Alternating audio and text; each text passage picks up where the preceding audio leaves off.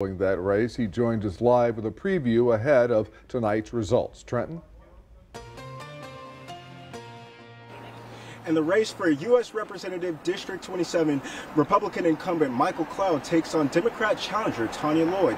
Lloyd is a first-grade teacher from Caldwell County. She's concerned about education, women's health care, and reproductive rights. Congressman Michael Cloud was first elected to Congress in 2018.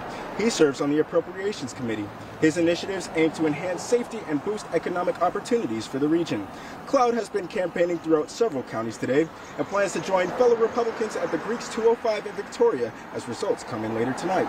Lloyd's campaign team has been hitting the streets as well while Lloyd finished the school day. She'll be in Caldwell County at Lockhart Arts and Crafts with fellow county Democratic candidates. We'll keep tabs on this election tonight to see who will serve District 27. Reporting live, Trenton White, KABU TV, 25 News Now.